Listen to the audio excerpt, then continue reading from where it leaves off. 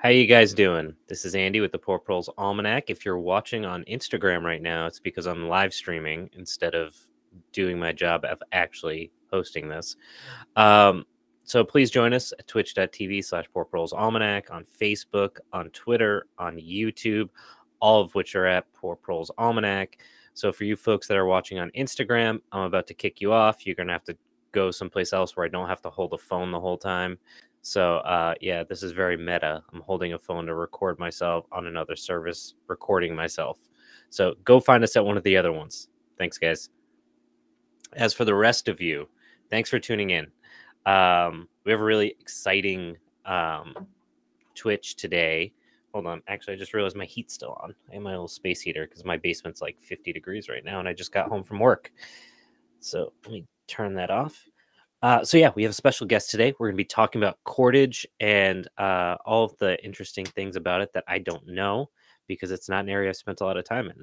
So I'm really excited to learn a lot and hopefully actually be able to use this stuff outside of watching it because I've got like a ton of brambles that need to get used. So Sarah, thanks so much for joining us.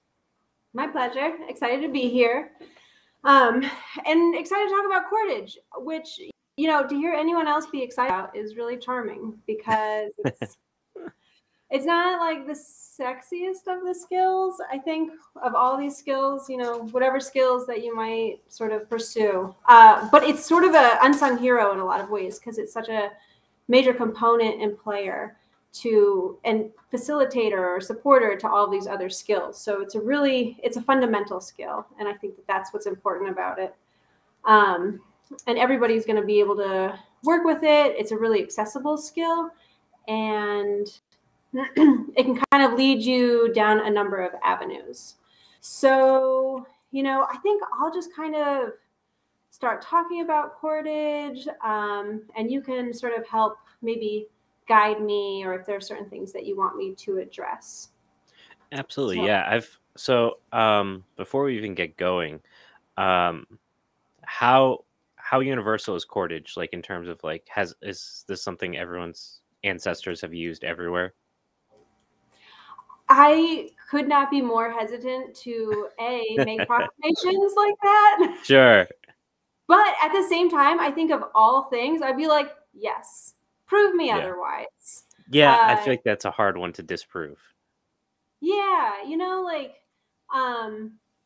when it's interesting to me, there's a flint knapper, there's a flint knapper, Tim Baker, and he was talking about stone tools. And when you're making stone tools and you want to make something that's symmetrical and something that's two-sided, or as like a biface, it's really complicated work to achieve well.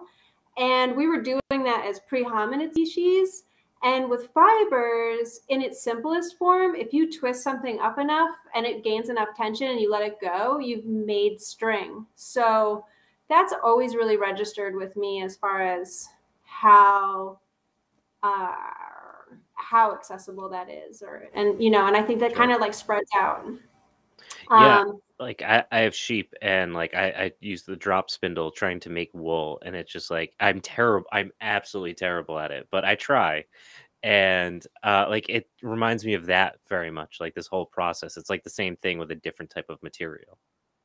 Oh yeah, I mean, you are making cordage, in so many ways. It just might be called yarn, and I think drop spindling is so relaxing. You just have to like get into that space with it. Yeah, if you're good at it. Yeah. Give a call sometime, because you just get in the rhythm. But I'm not even the best. I'm just comfortable enough to, I don't know, fake it. That's terrible. Yeah. It's all right. We all fake it till we make it. So, yeah. So, so what I do think, and this is how we, in one way we view skills is sort of like, as an individual, what are your needs? What sort of resources are available to you? And then what is the technology that you can employ those resources and utilize to fill those needs in?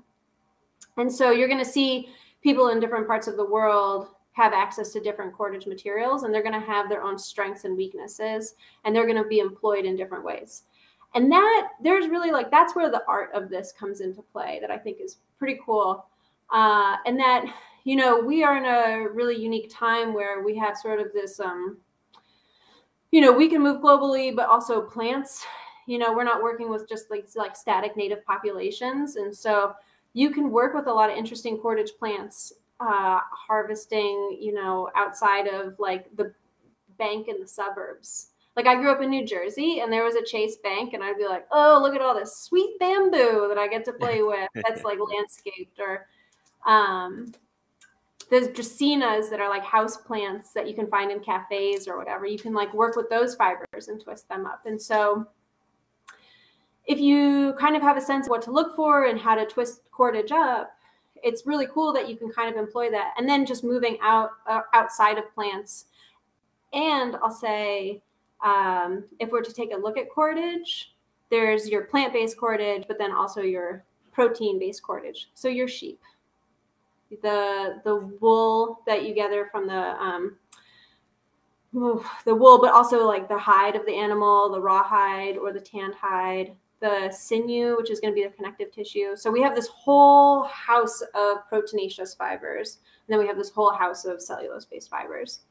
But when it comes to just learning to twist something up, you can also like twist up plastic bags. You can twist up toilet paper. And so like you can use that as long as you can see what you can work with and apply it. Makes sense. I think really the biggest thing is just don't work with anything that's going to be poisonous. So no poison ivy. Yeah. Yeah. No poison ivy. And that's, you know, that for this area, all I can think about. It is interesting. We have friends that run a school in the tropics, and, you know, here I can confidently move around the landscape, but there I'm like, can I touch this? Is this good? And it's just like dripping in cordage and fibers and weavable materials. Yeah. But, I know Peter Michael Bauer, I've talked to him about English ivy being like a really good material to work with, and it's invasive in most places here in the US at least.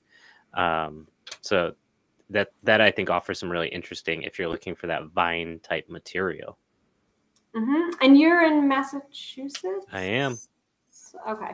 So yeah, you're going to have access to English ivy. Like that location has a lot of invasives. Yeah, we are swimming in invasives. It's really fun. Yeah. Your bittersweet population is just excelling as far as another vine that you can work with. Although there is the native bittersweet, so it's fun to like start to like delineate those distinctions so that you can. You go down these rabbit holes of like all these different plants that you need to know for different reasons and why you need to know these subtle differences. And the next thing you know, you drive by the road and you're like looking at like, oh, it's weird that tree's over there. Like it's with all these trees that it's not usually with. And like, that's when you know you've lost it. Mm. Yeah. And I do think that there is like a marker in time where you're like, oh yeah, that's a bed straw. And then you're like, wait, there's 4? Oh my God, there's 34 types of goldenrod. And then you're like, oh, that's like a good space. That's a sweet spot to be at. Yeah. And then you want to learn grasses. And then I think you're fucked, I guess. Yeah. The grasses, I don't have a good grasp on them. I know some of them, but not many. And that's mostly like in relationship to grazing. So I'm hoping to keep it right there. Like I don't need to be any weirder than I am. Yeah. So what are we working with today? Yeah. So what I have in my hands is a stalk of dogbane. And this is going to serve as a nice example. So we're working with a plant. We're working with a cellulose-based fiber. Dogbane is not uncommon, although it's maybe not always the easiest to find solid populations of it. It really likes to move along rivers, but we're all, hopefully, maybe, very familiar with its cousin, milkweed. Look at these dead sticks. I don't know how well these register video. I got a dead stick and I got a dead stick here. But this is milkweed, and that's something that we're probably a little bit more familiar with. I would love to have an illustration. If you don't know milkweed, get to know it. And then dogbane. So they're somewhat related. But what the two of these things have in similarity, as well as Stinging nettle, maybe you're so lucky to know stinging nettle, which is a great plant in so many different respects, both in like, both how we as people can use it, but just across the landscape. And flax, aka linen, and hemp, they're all bast fibers.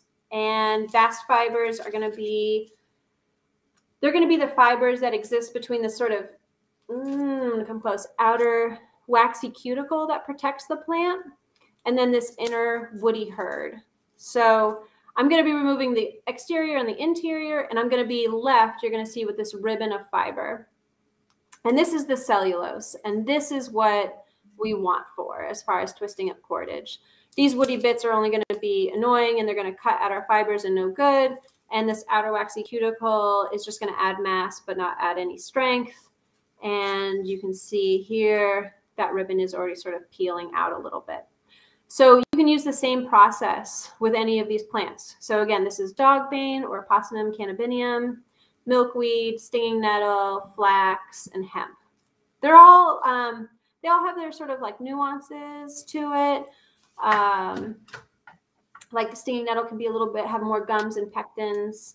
You know, when we look at global plants, you see stinging nettle and at large, right? Like many different variations and versions of stinging nettle globally. So you can see, you know, Scottish lace from nettle, and there's this really tall, beautiful Nepalese stinging nettle, and these sort of cottage industries that are based around that. That's cool. So these are bast fibers, and please interrupt me. I can, you know, at any point. I will. Don't worry. Okay, great. That works. So, so I've just sort of like skinned, so to speak. I just opened up this dogbane fiber, and I'm just going to pause and say what I really love about dogbane fibers and any of these bast fibers is that they are incredibly strong and really durable and so soft. So this is where like linen clothing can be so nice, especially after it gets like worn and washed a number of times, and why they were so treasured for their comfort. This is the type of fiber that you want for clothing. Whereas oftentimes bark fibers, you're gonna be able to produce like heap loads and have armfuls of them, but they're just gonna have a rougher texture to them, and so they're not gonna be as comfortable to wear against the body. But it's something that you can just like make thick ropes for if you wanted to sail a canoe. Yeah, so I want to ask, I think the thing that most people have in their backyard that if they're not plant people that they can recognize are like pricker bushes. Prickers. Yeah, and that's something that you can use as a for cordage as well. So how does that fall in terms of like softness or roughness? You know what's amazing? It's that you mentioned that, and I went, oh yeah, huh. I never use brambles, but you can kind of peel out the outer skin, and I've been wanting to make baskets with them, which is sort of like the skill set that holds hands with reverse wrapping cordage. And I feel like, you know, just in you pausing me makes me be like, I'm overcomplicating this. Like, go grab a handful of grass if grass is outside your door right now, which is not mine. It's just snow. But like, you can just grab grass and like twist this up. We are jumping into an intermediate plant of being like, look at this beautiful dogbane stalk. You know, so I think most people listening are into plants, so I would hope they are in terms of the ecology piece, like closer. Mm-hmm. But like, yeah, I think about like what is the most common plants on like that most people in North America would find. It's probably English ivy and brambles, like in terms of like what we're talking about that are easily identifiable and like everywhere. Yeah. Look at my face being like, oh, go, that's a tall order. Grass. Yeah, grass. Yeah. So moving beyond that. Well, you know, I don't like in my area, I don't see a lot of English ivy. It's sort of like it's not as common as down south of me. And you know, it is kind of an area where proteinaceous fibers shine, is that no matter what the animal is or mammal that you're working with, you're going to be able to have access to those fibers. And so there is a ubiquitousness and like a broad accessibility there if you want to like get your hands into some animals. But plants wise, so we've introduced dog bane. I'm going to come back to dog bane, and I'm going to kind of just like address this, what you're talking about, but a little bit broader. So when I think about plant-based fibers, right? Oof, plants, how many plants are there? There's a lot of plants. So then I start to like break things down into, well, what type of fibers am I getting from? So here I've illustrated an example of bast fibers, and I listed out a few really common plants that are bast fibers, just to repeat for fun. Stinging nettle, hemp, milkweed, dog bane, flax, aka linen. So we have bast fibers as one category. Then we have leaf fibers. So leaf fiber is really strong, but a little rough. And so what I think of is yucca or agave. I don't see agave a lot of places, but I see yucca everywhere. Oh, and my favorite, Sansevieria. Man, Sansevieria has a lot of names. Mother-in-law's tongue, bowstring, hemp, snake plant. But what it is in every office and mall and like airport, and it's that flat green and light green variegated leaf. And people love it for houseplants because it's so hard to kill and you can propagate it so easily. So, you know, in your future like dreamscape of like apocalypse, you can go to the mall that's abandoned and harvest snakeweed or snake plant because it's going to be everywhere. It really persists. So Sansevieria, I find that is really common. So those are leaf fibers, and again, like highest tensile strength as far as what you can pull apart. Highest tensile strength, really kind of coarse. Agave we see in sisal or sisal, depending on who you are and how you like to say it. And then another leaf fiber that tends to be really weak but really quite available is cattail. And cattail can be a lot of fun to work with. You're just going to let it dry out, and then you can just twist it up from there. And you get this like big, bulky, hulky cordage, and you can weave baskets with it. It's also a phenomenal plant, and I would encourage anyone to have a relationship with cattail. So we have leaf fibers, bast fibers, and then I would jump into tree fibers. So again, I'm pretty northeast. I don't know anything about California, and I'm just going to kind of speak to that. That's fine. People can pop quiz me, and I'll look funny. California doesn't deserve the attention. It's all about New England. And so tree fibers are great. Tree fibers are going to be my favorite basswood, elm, cedar, hickory, sometimes ash and locust kind of give you some fibers to work with. Mulberry is really amazing. Is that black or yellow or honey locust? Oh, I never get to work with honey locust. Ooh, I wish. Black locust. It's not great. It's not great. Of all the lists, like blacklist's attributes, you'd be like, it's at the bottom. Yeah, that's fine. Black locust does enough for us. So yeah, black locust is a total champ. It's just sort of like it's like good to know about like medium kind of poor quality cordage that you can access sometimes because they can be helpful in different circumstances.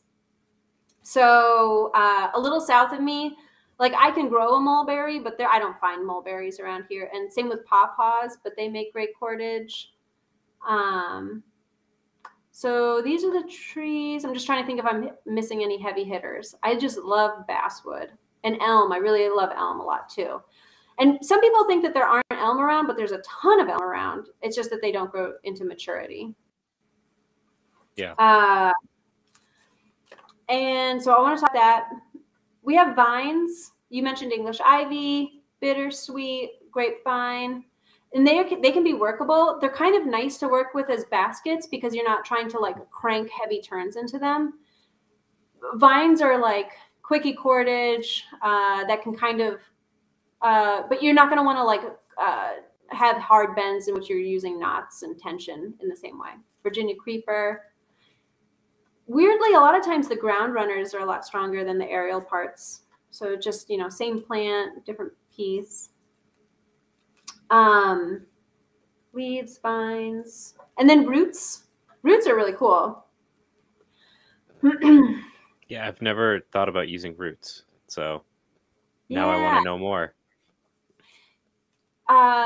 If you look at the work of people from the native people of the Pacific Northwest, they would do these really beautiful spruce root baskets that are stunning. And so spruce roots are really quite malleable and workable. We'll use spruce roots at times if we want to make like a fire by friction kit that needs a piece of cordage. We'll use spruce roots a lot if we want to use like no contemporary man-made materials. Really flexible, really strong. Really woody, but flexible when wet. And when they dry into a woody structure. Elm roots, and then the bark of elm root itself is really strong and valuable. Cedar can work really well. And so this is really where you want to know your plants. And I find, being so biased as a plant lover, knowing your plants is really going to help set you up and set you forth, because they are so foundational. You can't just be like roots and then like grab a balsam for a root, for example. They're like as flexible as pencils. Yeah. So know your plants. So, roots are great. They're sort of like twiggy cordage, and they can be really strong. And then I think about things like willow. We always think about willow with weaving baskets, but the bark of willow is flexible. And you can take these woody-like structures, and I'm like looking around real quick. So I have this willow basket here, and I can crank the willow rod itself, called a withy, if you were to use that term, and use these as cordage. So I've woven the basket with willow, but then here that is cranked, and now it's also lashing and tying on my handle. So, yeah, right. Okay. Cellulose. Oh, parts of plants, how that breaks down, and then what's available in your area. What do you know and you're comfortable with? How are you going to process them? So we need to procure them, then we need to figure out how to process them. And sometimes processing is really simple, and sometimes it's a little involved. I can keep going. Yeah, we've had a couple people pop in on the chat. I don't know if anyone else wants to pop in real quick before we get going further. I think all of this is super interesting and like outside of the scope of what I know. So like I will just sit here and like download what you're saying, like an encyclopedia. But yeah, whatever you feel comfortable talking about, however long you wanted to spend doing this, I'm happy to be here. Okay. So yeah, go ahead. Yeah. So, we're talking about plants, and we're talking about all these different reasons of cordage. And sometimes it's hard to be like, well, why do you need cordage? And I think it can be for all sorts of manners and purposes. It really allows us to do a lot of things. It allows us to lash bundles together. It allows us to sort of tie things off. I mean, truly just tie things off in so many different ways. I find it's the skill that like when I'm like, somebody's glasses breaks, and you can like weirdly fashion a small piece of cordage to tie it on until like they can repair it. Like that's like a really day-to-day useful skill. And it doesn't take much. It's like a really simple technology, which doesn't sort of, it can be a simple technology, but in a way that simple things can be really complicated depending on how far you want to go with it. So, I'll talk more about cordage and plants and processing and how to twist things up. But then from here, for people to go somewhere with it, it's like, oh, you got to learn your knots. Like, you got to learn knots. Yeah, I fall back on the GIMP of my childhood for most of the things I have to do when it comes to knots. And I don't know if we're the same age or not, but if you remember GIMP from when we were kids, the little plastic thing that you made basically cordage with. No. Oh, I'm going to look it up. Yes, GIMP. Okay. It's like this plastic that people would make like bracelets and stuff out of. and it's literally the cordage. So now you have something new to look into. Yeah, is it like that plastic lanyard stuff? And you would like tie knots into? Anyway. Yeah, sorry, this is like getting off track a little bit, but it's like this plastic. You'd end up shaping it like essentially like a square, or like you could do like designs if you got more complicated with it. But it's just like really simple, like accessible. Like here's how to start like making a rope, basically. Great. Yeah. Yeah, I feel like when I look back as a kid, I was doing like some complicated friendship bracelets that I would not know how to do now unless I looked it up. The joys of being a kid when you just like have your meals and like all the time. Yeah, you have nothing but time. Man. And so, yeah, so I'm going to say it a few times, like go learn your knots. And even if it's just like a few knots, like if somebody knows 4 knots, like you can make 4 knots that you know work for most everything. I unabashedly use like a clove hitch and a half double fisherman's for 97% of the things that I, use knots for. But so yeah. So I'm kind of like giving more of like this like thorough like plants. There's so many options.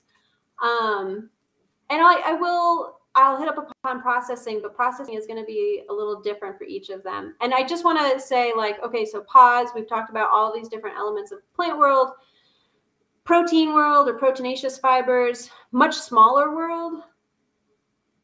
You have your hair, wool, fur grouping. You have your hide, whether that's rawhide or whether that's a tanned hide. And you have your connective tissue, your tendons, your sinew. Trying to think of other things.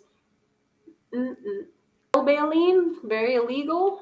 So, but a thing. Yeah. Yeah. So, and that's available throughout all seasons. I can't dig roots right now. A lot of the like dog bane and the milkweed especially is going to be degraded by now, that it's not going to be worth anything for other than making paper. And so that has a seasonal availability to it. You just have to already be comfortable working with animals or like bold enough to like jump into working with animals. And this is where, or a farm or what have you. So wool, I don't know if you raise yours for hair or for meat, but wool's really available. Yeah. I raise it mostly for meat and milk, cheese more specifically. Gosh, so nice. Right? Like it's hard to pass up sheep cheese, like fresh sheep cheese. Oh, it's so good. Yeah. So yeah, the wool was a secondary thing. It was like, well, I've got it and they're Icelandic, so it's like nice wool. Oh yeah, you're raising Icelandic sheep? Yeah. Oh, they're so beautiful. Yeah, they are very pretty, and I don't want to waste their hay or their wool, especially because it's such a pain to shear them. So it's like, all right, well, now I've got this wool. I guess I'm going to learn how to make a sweater because why not? Yeah, like, yeah. Oh, it's like such a thing to get into skills. You only have like so much time to be. Yeah, basically. I'm just going to be bad at everything. I'm going to know how to do everything, but I'm going to be real bad at it. Good enough is a strategy for sure. There's a place for good enough. There is. There totally is. It really is a shame that we don't have enough time to learn all the things. But yeah. Oof, but today we can learn one of the things. Yeah, and then I will disappointingly tell you that like the technology to move beyond a bracelet, like get ready to put in some time, which you probably or maybe know just like personally, like you raise the sheep, that's a whole endeavor. And then shearing the sheep, you got to clean the wool, and then you've got to pick the wool apart, and then you've got to card it, and then you're going to spin it, and then you have to know how to knit it into something that's not going to be a sack that's just draped over you, or that's it, or basically, yeah. Basically, we're all sack people now. It's very in vogue. Sack dresses, very nice. Yeah. Move over potato whatever they were, potato bags.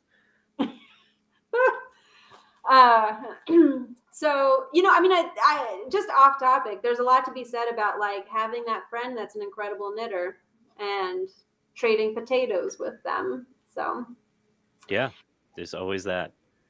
So, you know, so really just to illustrate, like fiber arts require a ton of work and processing to produce material. And I think about how, like, why that was one of the first industrialized techniques. And yeah. So, you know, I have this plant. I didn't have to grow this plant. This plant grows wild. Milkweed grows wild. Stinging nettle can grow wild. You can also facilitate it because it's so wonderful and you can have heaps of it. But then comes the time of actually processing it. So I've kind of mauled this in my hand. I can get back to it, but just as far as like a clean start. I'm just, while we talk, I'm going to process this and work the fibers out.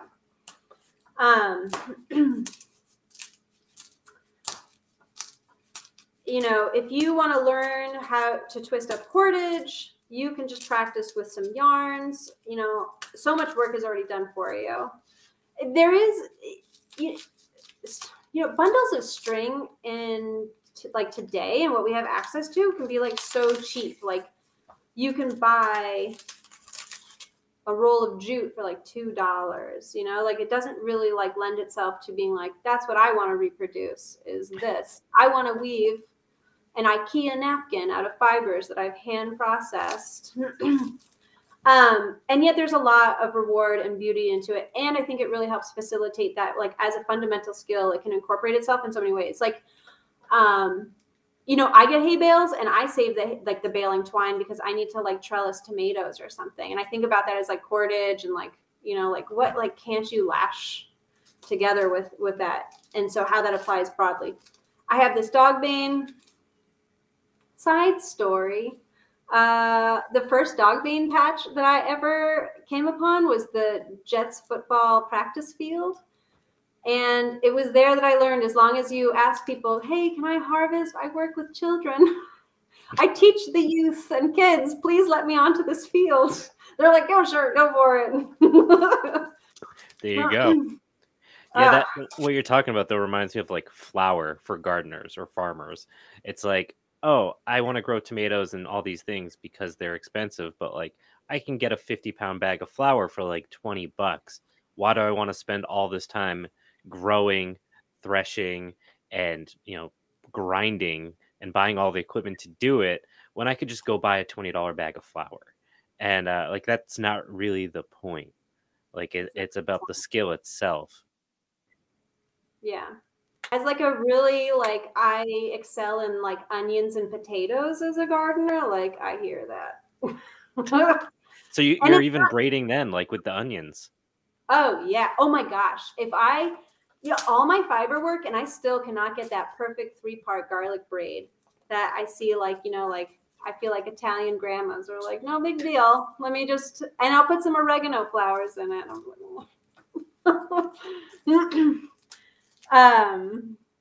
So while we're talking right here, what I'm doing is I have these inner woody herds and I'm just popping them out and I'm just working up the stalk. This is something that, you know, may or may not really translate so well. We've made, as a school, Roots has some YouTube videos where like this is really illustrated. Oof, sorry, I'm having a hard time right there for a second. And what I'm just doing is that these that are inner woody herds, I'm just seesawing them out so that I can start to get some of the cellulose.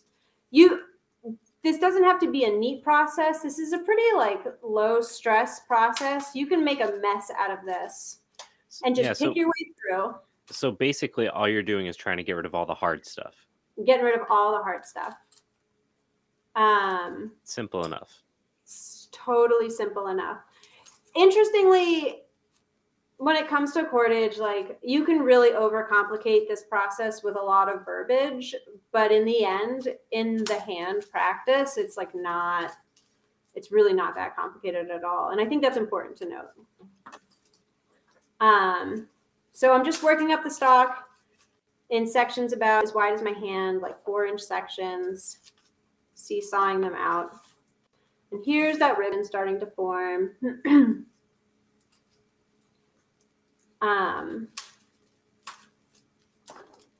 And this is something that's pretty relaxing. Fiber is a really nice skill to do with people. It's like easy to hang out outside around a fire and do. Yeah, that's definitely like, I was just thinking as you were talking about, like, this is something I could see myself doing, like sitting next to a fire and like not really thinking about it and just kind of spacing, which is like, in my personal opinion, like the best moment of Zen, when you're like good enough at something you can just like space out while doing it and just like, oh, I spent a half hour doing this thing that I thought was going to be tedious and annoying, and instead it was like taking a nap. Yeah, I wholeheartedly agree. And I think like if you wanted to sort of like tie back to like who we are as like human, like a human species, like how many people through the ages have sat around fire and processed fibers is extensive in history. Yeah. And just for who we are today, like really calming to the mind. I definitely adhere to the whole like busy hands, calm mind mindset of things. Yeah, and I think that's how we're wired. Like, even if we don't like think of ourselves wired that way, like if these are the skills that we've evolved with over 100 plus thousand years, chances are like our body is going to positively react to us doing those things. And I think that's exactly what that speaks to. Yeah, very much so. So I just glanced at the time and I am shocked that it's 8:45. You're just having too much fun.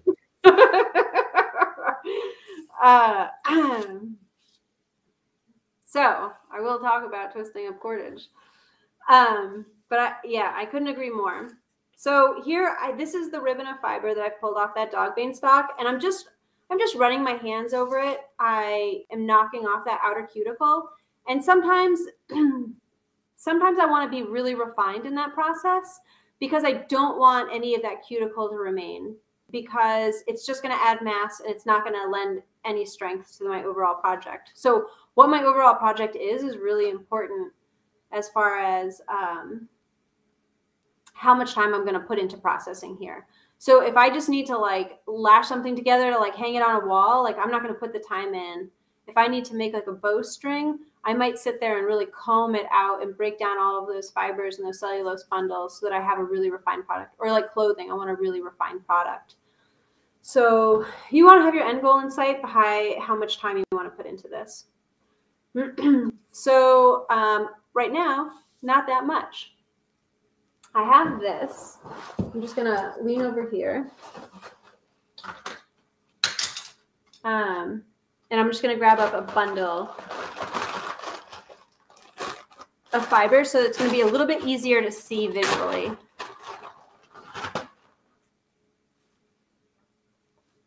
You know, Andy, forgive me if I'm like just staring down at the screen. I'm like, I feel terrible. Where do I look? I don't know. You're doing great. I'm having a blast watching you try to figure it out. Yeah, I'm like, what? I'm looking in my thoughts. You know, when you talk to people out loud and you kind of go inward. Hi. Yeah. So this is a bunch of dog bane stalks put together. And I want to twist this up.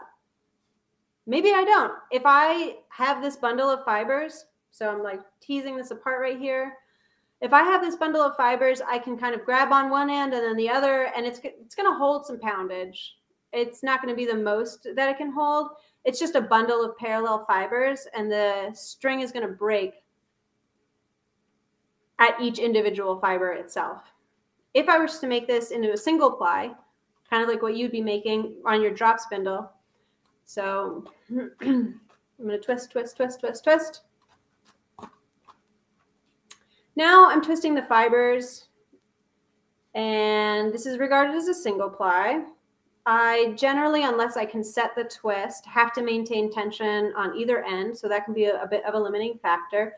But this is much stronger than just that bundle of parallel fibers. So this isn't bad. This now, to like go all the way back to that first comment I made, if I twist this a lot, and I'm just going to bring it down to my lap and roll it on my thigh so I can get a lot more twist built up. I'm going to twist, twist, twist.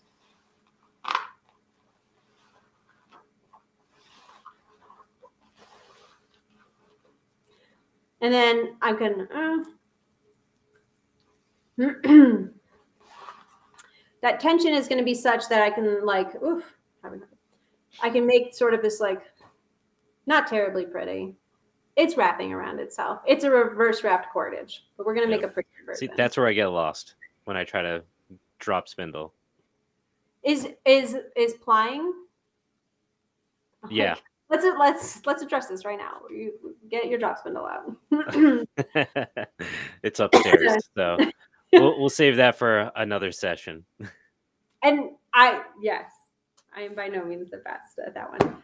So here would be like, if I'm folding this in half and I want to make a 2-ply cord, because a 2-ply cord is really useful. It's much stronger than your single ply. A 2-ply cord is just going to be a lot more functional, and you don't have to maintain tension. A 3-ply cord is even better as far as its tensile strength is higher, and even at a smaller diameter. And it just has a smoother silhouette, so it can just move a lot easier. What you'll see, the best number of plies is 7. And so you'll see some modern fibers and ropes at the number 7, because it's the most compact way you can arrange circles in a space. Anyhow, 2-ply, very solid. Okay. So what we want to happen is we want to build up tension and twist into our fibers, and we want them to wrap around each other. For as much as I've taught this, I've never actually taught twisting on the computer.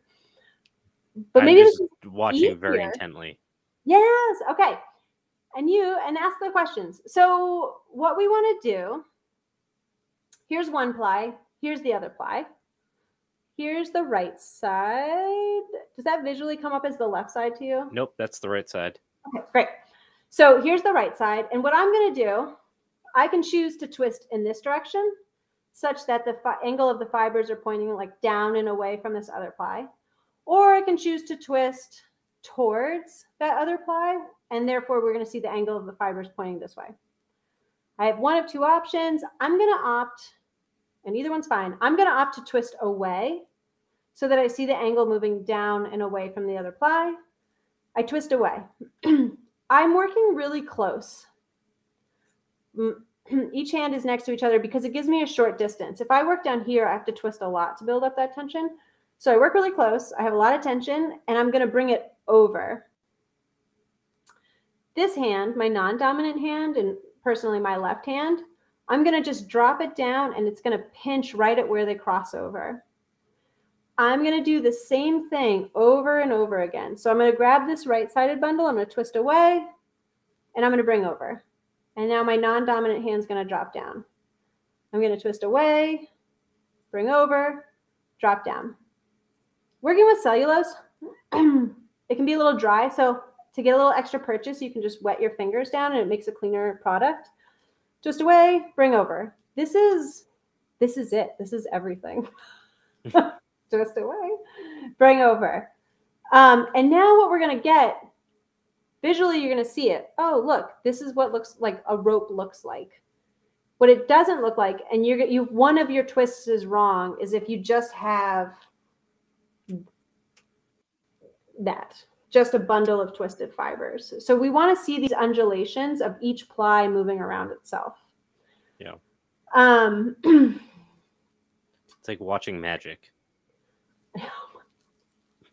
If I was a child, if I could go back and be that child, as we mentioned, who had endless time, like what sleight of hand would be the coolest thing ever?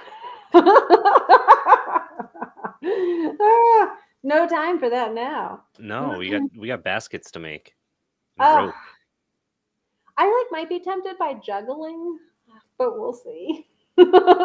Juggling seems like something you could learn on a weekend. Like, it doesn't I seem feel like, impossible.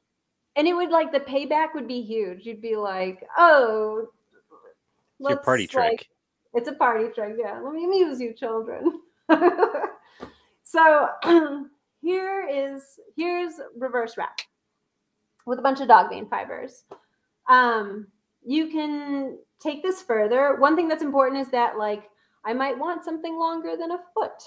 And so I'm going to want to splice. And splicing can be really simple. Splicing can look like a number of things.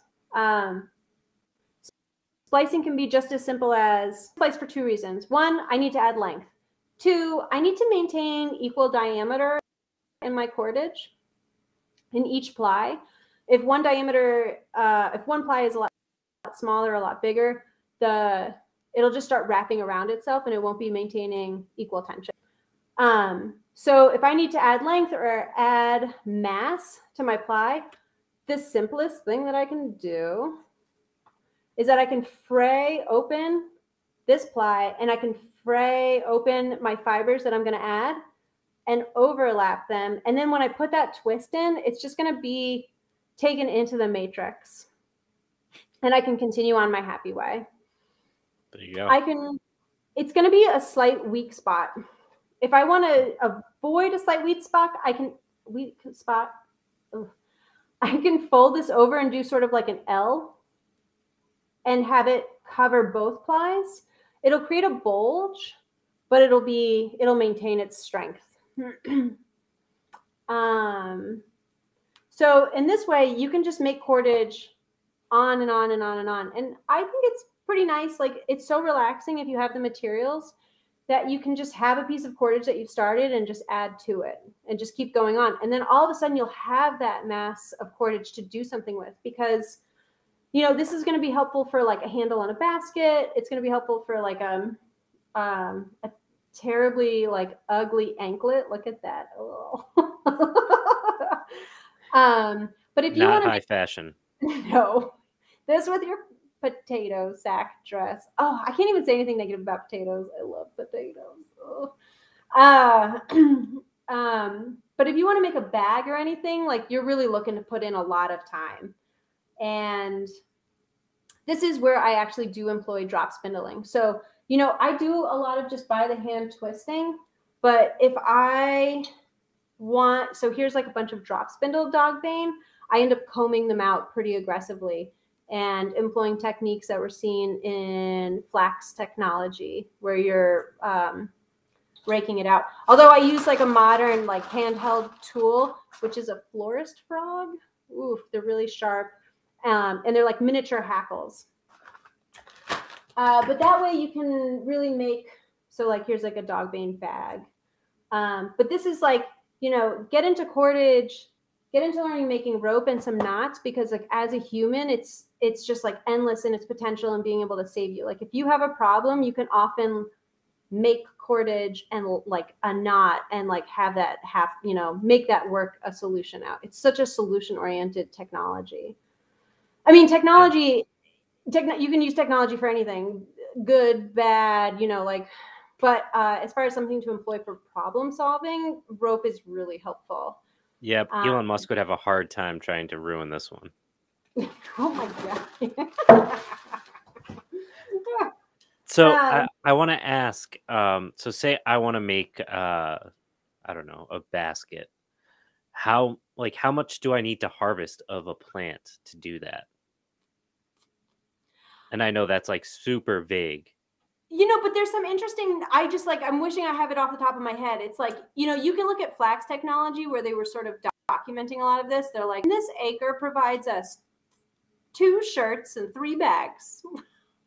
Like I think there's some interesting things that information is out there.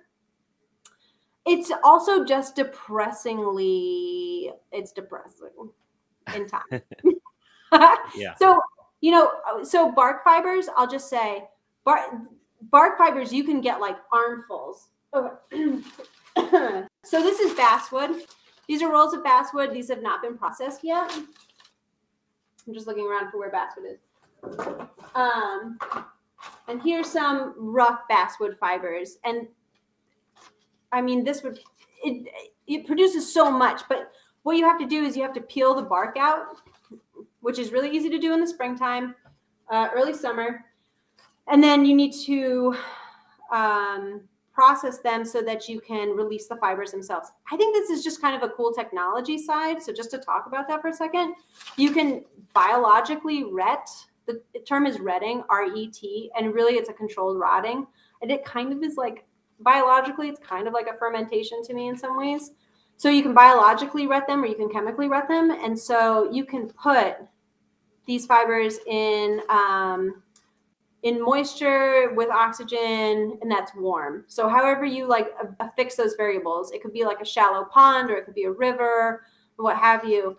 The bacteria will come in and eat all the soft sugars and they'll leave the cellulose. And so that's how you can get a lot, or you can chemically ret them with a ash water solution where you're making a really basic solution, sort of like a light lye, and cook and process them. And that will also break down the soft sugars. And then you'll get heaps of fiber.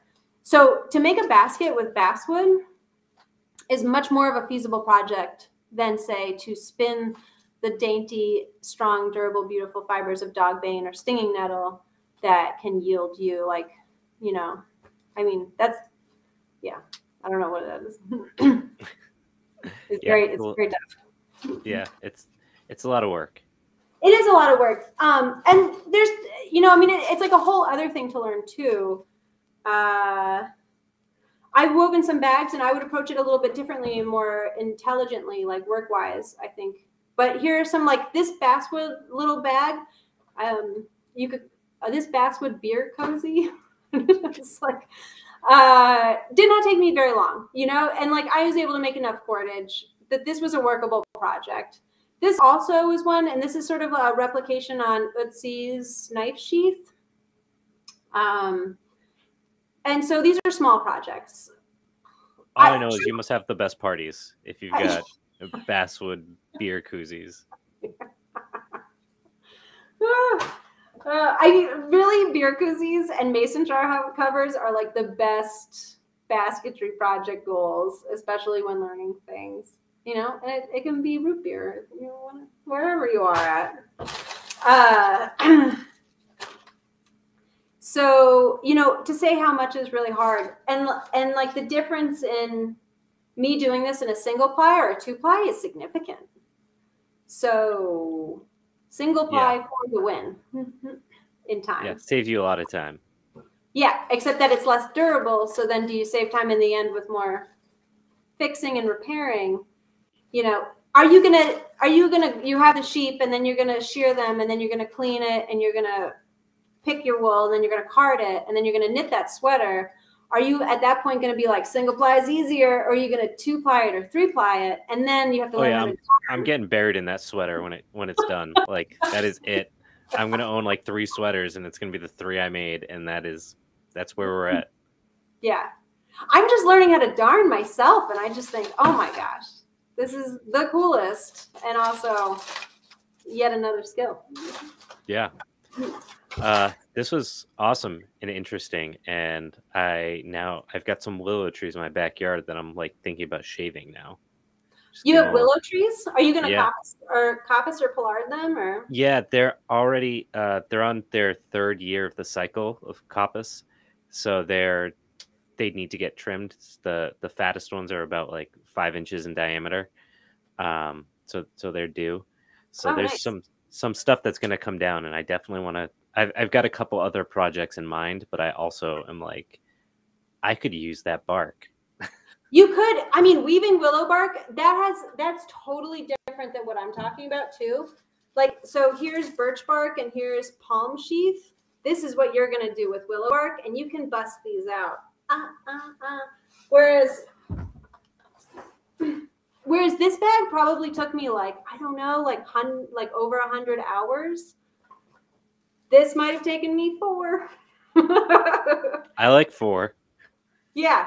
I can do 4. This is your friend. Willow bark is a super cool material to weave a basket with. So like as much as like when I think of cordage and I'm talking soft fiber technology, barks and weaving is really, really great. really, really accessible, and you can make something. You can make a mason jar beer koozie in no time. There you go. That's all you really need. Yeah, this is how I'm going to sell skills now. Do you need a beer koozie? Like, yeah. What if you're in the woods with a ice cold beer and like it's just too cold out? You need to have like a koozie right now. What are you going to do? Yeah, there's no leaves for you to. Yeah. It's the way to do it. The skills have to apply to like people's lives. Actually, and so this is the thing, you know, like this is the only skill that I think that you can really use a phone app for, is to get those phone apps where you learn knots, and they have the like the moving diagram. That is useful for when you're standing in the line and, you know, living your modern life. Yeah, exactly. Like I am so jealous of all the high school kids today that are learning how to tie a tie with YouTube. Like it was a whole other animal when I was in high school. I've never successfully done it. I bet you can tie a tie. You teach me how to weave a basket and I'll teach you how to tie a tie. We'll be even. Okay, good. Skills. All right. So for folks that enjoyed. Oh, sorry, you broke up. You broke up. Go ahead. I was just saying if there's anything else I can answer. Oh, sure. So hopefully if anyone has any questions, they'll drop them in the comments. Sounds like some other people have enjoyed the conversation we've had. For folks that want to either go to your school and learn some stuff, or they want to support the work you're doing, where do you want to send them? I would say that, you know, as a school, we're located in Vermont and we teach a number of classes. A lot of them tend to be weekend based, or they could be more long-term, more immersive. We have a few 9-month programs. Anyhow, you can check us out at rootsvt.com. We have some YouTube videos. We're not particularly like, there's some YouTube videos you can check out, especially if you're into cordage. There's one that really shows me on the landscape and going through the whole process to spinning and then weaving and starting that bag that I was just showing. So you can kind of explore that more. We're really open as a school. And so just feel free to hit us up with questions. We're really into it. We really like chatting with people, you know, whether it's plant questions or tracks or what have you, just, you know, no need to feel shy. And yeah, you can find us here and there, but yeah. And you guys are on Instagram, right? And we are on Instagram, although I've been very quiet lately, but you're busy. There, I'm busy. Last question. I'm going to put you on the spot, but do you guys have a Venmo if people want to throw you a couple bucks for your time? Oh, no, but thank you. We have a Patreon that we're really poor at using, so. Yeah, so we had a baby. I didn't know. Does anyone know that there are like a ton of work? Oh my God. Mine are easy. I don't do anything. I just walk away when they cry. Oh my God. It really threw me for How old? Oh, she's over a year. I don't know. I have an excuse anymore. Yeah, mine are 6 and 4, and I'm just like, why are you still talking? Like, if you can talk, move out. Like, please, I'm done. So, you know, now we're starting. I feel like footing is getting underneath us, and yeah, you'll see us more present online now. But yeah, awesome. Well, yeah, so yeah, thank you so much. This was great. For people that are interested, Root School on Instagram, go check out their Patreon, and hopefully you guys enjoyed this. This was super fun for me, and now, like I said, I'm probably going to be messaging you probably in like a month and a half, being like, I have all this bark, what do I do? So just be prepared. I'm going to have like a garage full of it. It's going to be bad. Perfect to put your kids on. They're really, this is prime skill for them. Keep them distracted. I like it. Thanks, Andy. I really appreciated it. Yeah. Thank you. This is great. Bye. All right. Bye.